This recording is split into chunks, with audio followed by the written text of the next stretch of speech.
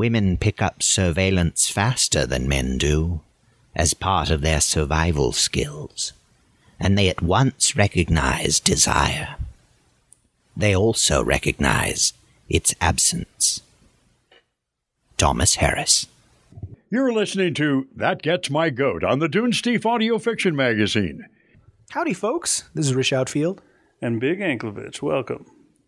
Welcome back to That Gets My Goat. I haven't done an episode in a little while. Anything interesting going on with you right now? Anything upsetting, angering?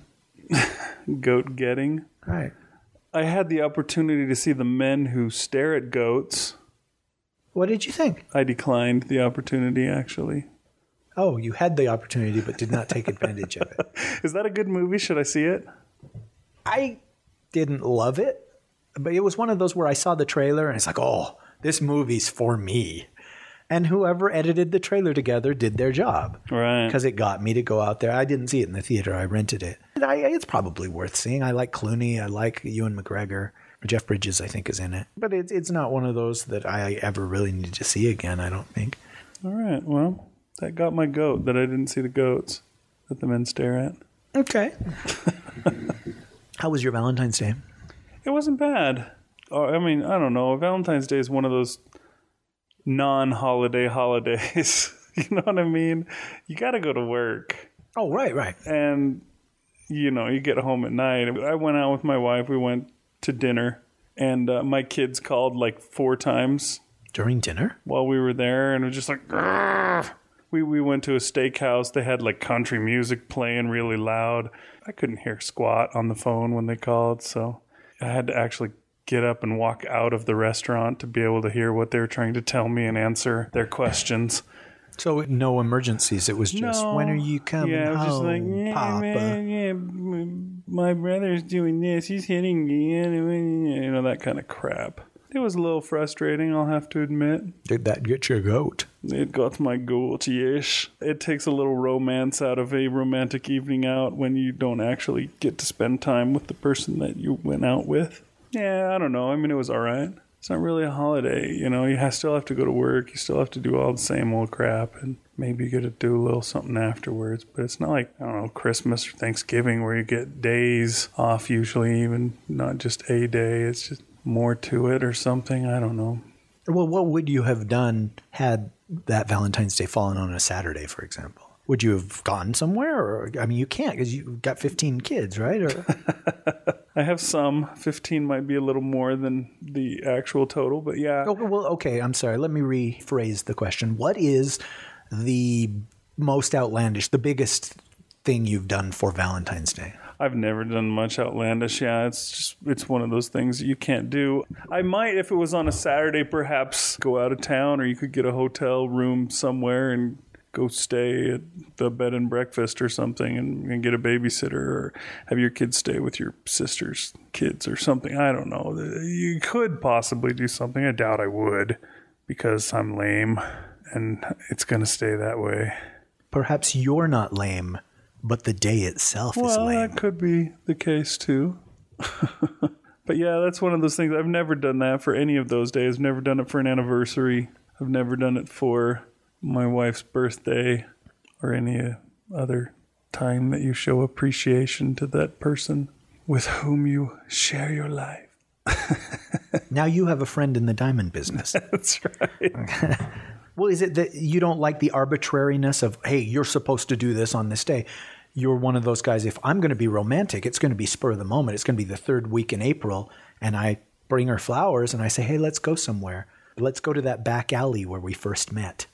Stuff like that? Or I would like to say that I am that guy that would do that, but I'm probably not. I'm probably the guy that needs something to force me to do it. There probably was a time. I mean, when I first got married, I used to try and do that kind of stuff all the time. But I don't know.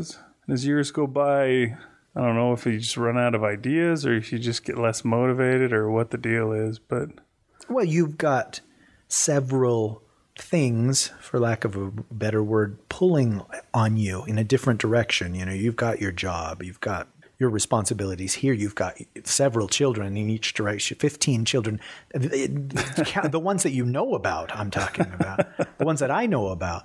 You've got your wife, you probably got in-laws, you probably got, I don't know, everybody in this little town gets to be mayor at some point. I don't think it's your turn yet, but I would imagine, and plus she works as well. Right. So your schedules are even thinner.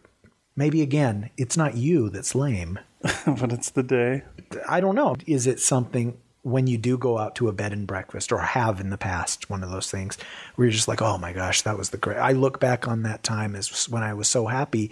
Or is it one of those, you're older now and you're like, you know what?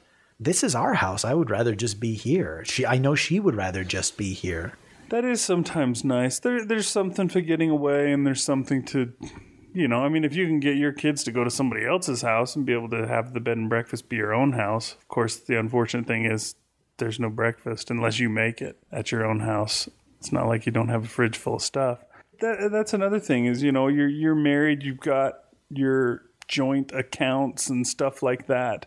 And, yeah, pass that joint account over to me. Please. And going out and buying a present for somebody, it's not the same. It's not like when you're not married to somebody and you use your money to buy something for them.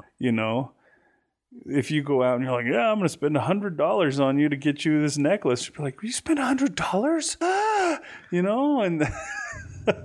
And you can't win. Yeah, and you got to, I guess, find a balance in buying the present without blowing the budget, which can be a problem as well.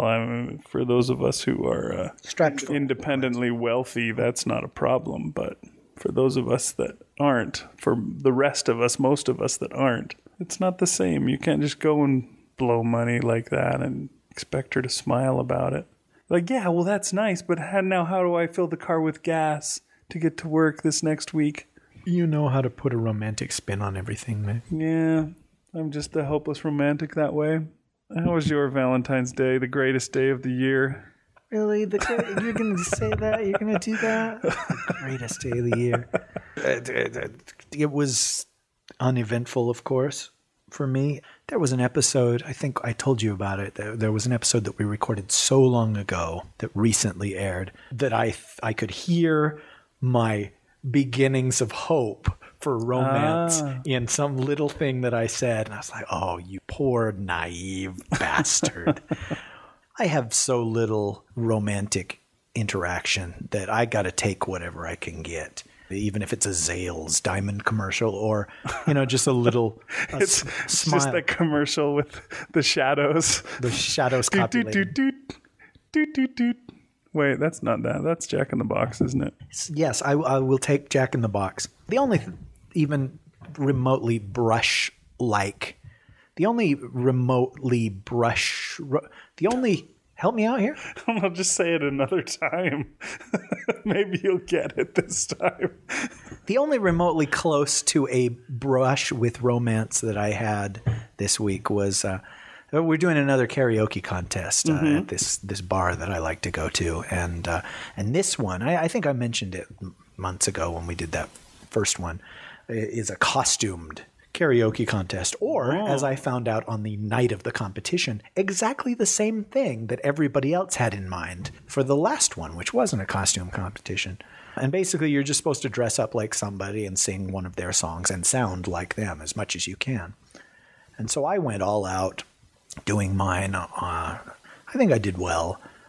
There was only one other person who bothered to get a costume together and kind of do something outlandish. And this was that same girl that I guess either won or second place in the last one. And she had put on this black body stocking and then put on her underwear over the black body stocking and then put all of these foam balls that she had spray painted gold all over her body.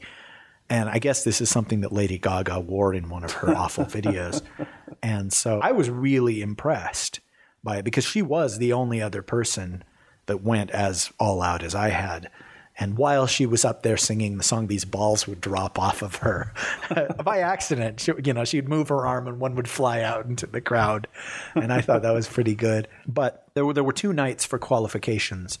And for the second night, in which I wasn't performing, this friend of mine, the girl that I had a history with, that some enchanted evening, our eyes had met across the crowded room. And for a moment there, I thought things were going to go in a certain direction, and they didn't.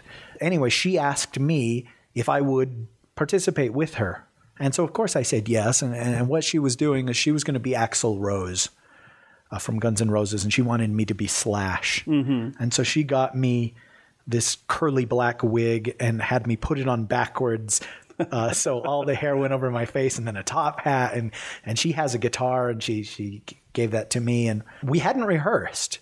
She just said, I'll meet you there. A clear sign there, ladies, I'm sure. And I'll just give you your stuff, and we'll go from there. And anyhow, I couldn't see anything with this wig on. I was completely blind. So basically, she led me up to the stage, and then we started to play. And there was a chair, because she said, wouldn't it be funny if you got up there and you played the guitar for a second and then you passed out like some kind of heroin thing. And then I would shake you when it's time for your guitar solo. And I was like, oh, that's really good. And so we did it. And at one point my top hat fell off and I didn't know where it was. And I was feeling around for it, trying not to bump the guitar. And I couldn't find it. And so finally I just got up to pass out again. And she had picked up the top hat and put it on the chair. And I sat on it, which isn't at all funny, but I guess if you had seen the video, it would be funny. I don't know that people knew I was blind, but I bumped into her at one point and, bumped into the microphone stand with the guitar. And I don't know. It makes for a fun story. But the point that I wanted to make was, I mentioned months ago when we talked about this girl that my feelings had really changed for this girl. And in seeing her dressed as a man, for some reason, I was super, super attracted to her. I mean, like more than I ever had been before. And I wanted to ask you what you think that means. But it was like, I don't know what it was like. It was like I was looking at a different person. And there were a couple of big boobed, drunken, dancing, slutty looking babes there at the bar where it's just like, oh, yeah. But I would much rather have been with her, with Axl friggin' Rose, than any of these hot chicks. You must have a thing for Axl Rose, maybe. We sat together and watched the other performers and, would lean over and say some snarky thing about each other or them or whatever. And I started getting that 9th grade history class thing where it's just like, if she leans over and asks me another question, I may kiss her.